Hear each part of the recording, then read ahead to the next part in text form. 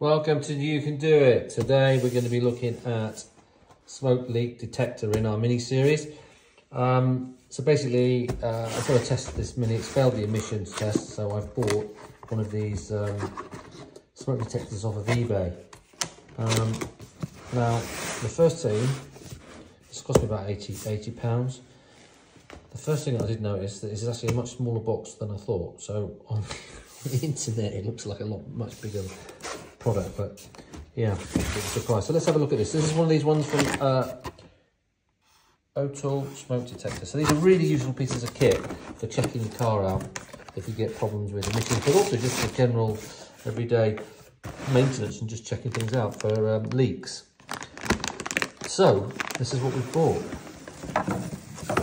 I say it's a lot smaller than it looked on the internet. For some reason I thought it was going to be much bigger. So let me get this out of the box. So here she is. Okay. So big selling point, they said, was a little handle. So you've got basically on the back here, which is what you need to know. You've got power, which gets from the battery. You've got an air line in. Well, I mean, if you haven't got a compressor, you can just put a bit of pipe on there and have something that blows air in, or someone blow air in. And you've got a smoke output. This is your output. And then in the front here, we've got your, this is just the flow, the volume flow rate. This is obviously the power on button. That tells you your smoke's ready. And then this is the smoke switch. Basically sets it going. And the way that we get smoke going, I think, is we undo this and reading the manual, it says, I think, we have to put some oil in there. So I think just some paraffin. Not too much either.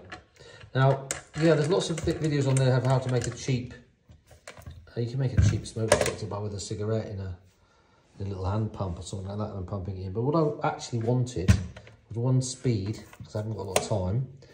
And the main thing is the other things that are in here. So let's take out these other packets in here. We've got our little goodies. Okay, back. I've got them all out of the box. So this is actually, because by the time I bought all these little bits and waited for them to be delivered and all that, I just thought I'd buy the whole lot in one. So this is this is what connects to the back of your back of the machine, and then that's basically what it's going to be producing. Smoke is going to be coming out of there. Then you've got all these different, that is to connect into the back there to connect to your battery. This is if you need to, so you can blow through, you can put smoke through there, and it'll come out the middle there. But the great thing about that is, look, you pump it up. Actually, no, let me just tighten that up. You can put that in a hole, look, or something that's not perfect, round or whatever, look. And this will deform to give you a seal to pump in. So that's really quite useful, that. It's like an Epino, if anyone knows what they are. Anyway, this is another adapter, evap, and this is another thing. This is great. This goes in, so you look at the side, you can go up to all sorts of different holes in here, size. That'll go in, and then you can blow it. You can stick that in there. Blow it out and here. So the user manual is in here.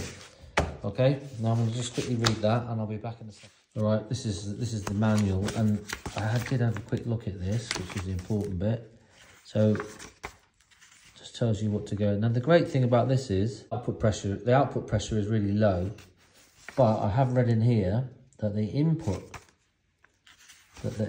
pressure can be anywhere between, I think, here. But here's a note here, look. So look, connect the external air source to compressed air, and the access pressure range is 2 to 15 bar.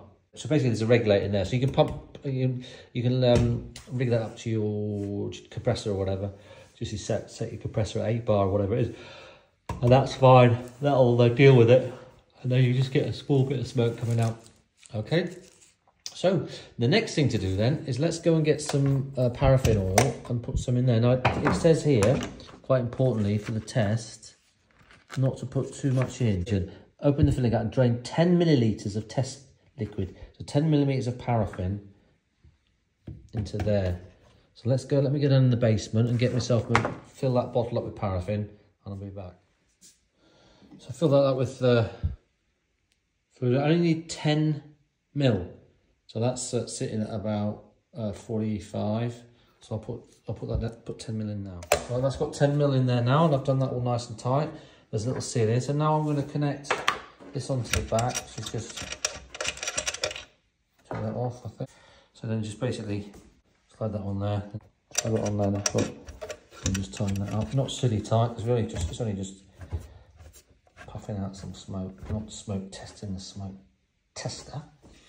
Right. So then basically this is going to be in effect our tool. Plug that in there. So then that's the standard European connector which we've got the compressor. So what we need to do now is get a 12 volt supply from the battery, see what happens to this thing. Okay, we're outside with the Mini now.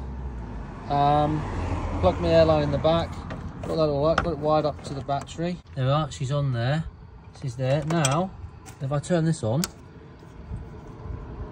it should start warming up. Let me see.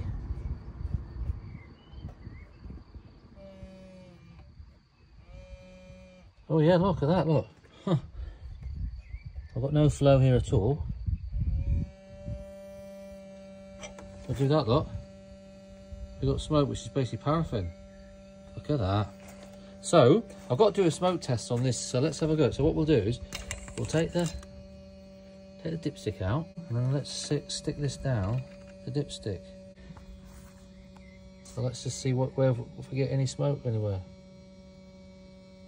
So I'm going to stay here for a bit, let this build up. It takes 2 or 3 minutes. This going for quite a while. I've turned that up a bit, give it a bit more volume, and a little check. See how that's coming out of here, look. So it doesn't look like we've got any leaks there. So the next one to do is the O2 sensor. Okay, so we're going to smoke test the exhaust on this Mini N14. So I've made a little, that's just basically a cut down cork, one of those new sort of plastic ones with a hole in it. Okay, we've got our smoke machine here, which I've done a video on that, so that can go in there like that, look, and that's all sealed up.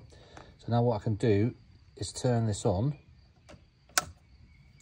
Yeah, while that's just warming up, I'll go around the back, show you what we've done here.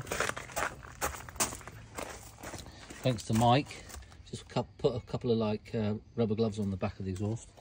So the plan is we're gonna smoke test this and just see if we've got any smoke coming out of the exhaust underneath. Okay, let me get cracking. Let me turn this thing on now. Ready? I'll basically turn that on full blast. So that's going to be just a check. Look, that's kicking out a lot of smoke. We'll get back underneath and have a look. Okay, we can see we've got some pressure in there, look. Looking good. Look, we do seem to be having a leak here. It's not much of a leak, but it's not here. That's after the cat, so I don't actually know whether that'd do anything. It's the only leak I can find. Okay, this is. So I don't know what that means. That's shot, or how that works. Will they slide in there or what? But it looks like that could be a problem. Although it's not pumping out loads of. It's just a little. What I've done here today, I've got my little smoke tester again. I've actually just plugged it up to the VW. The exhaust is off now. I've plugged the end with one of the adapters that comes with the kit, which is why I bought the kit rather than try and make my own one, because it comes with all these nice adapters. And then down the end here, look, I've just put some rubber gloves on the end of there. So let's put this, and this is what was wrong with the Flexi, look. So let's just see what happens when we turn this beast up. So it's turned on. You turn that up like that to get the flow going. And then let's see. Now I'm making, look, oh look, see already, straight away. Look at that. Now, the gloves, the gloves at the back there, look. You see they've got pressure in them then. But it's only just started, look at that. So although that doesn't look too, I mean, you know, you think, oh, that's okay. Look at the state of that. So that is all going to massively affect the O2 sensor, which sits just about here. So that is going to affect this low O2, which hopefully is the reason that I've got this is hopefully it's going to hit this the O2 sensor's here normally, so this is why this is going to affect the O2 sensor, and hopefully it's the whole reason I'm getting high HCs on the emissions. So looking forward to that. So it's in really good condition, this exhaust, and they're bloody expensive over here in Europe, like seriously expensive. So I've got an option. Had an option of just buying that section and welding that in, but I haven't got a welder here with me at the moment, so I'm gonna have to use the garage to weld that up, or find someone to weld it up with a welder. So to save them having to do 2 welds, I've bought this section and this, and it just comes with a flange here, and hopefully we can put that on and then weld around there. So I'll have to probably just grind that off, but that should arrive, and once that arrives I will carry on with this project. Smoke test. I have to say, this machine, which is the review about this machine, brilliant little piece of kit. I was dubious about it when it arrived. I thought, oh, I've just wasted my money on that. You know, you can knock something out with a cigar and all that sort of stuff. Absolutely brilliant. Takes all the stress out of it, and it's actually 20mm you need to put in there. So it says 10 in the instructions and 20 on there, and this works absolutely fantastic. So it's a piece of kit which you don't need that often, but when you're trying to diagnose problems on an engine, so what it's told me is I had a bit of a leak here. Now that's that valve, I think, that's there anyway. I had a little whisper here, which must maybe even the turbo seal or something. A little bit of a whisper there, and then my flexi underneath appears to be shocked. I can pull it out. So just in the space of what, 15-20 minutes, I've worked all that out. So that only cost me 80 quid. So I've had that all diagnosed. So I thoroughly recommend this machine. Was it Autool? Works really, really well. So hope this video has been helpful for someone. Subscribe to the channel if you like it, and just remember, you can do it.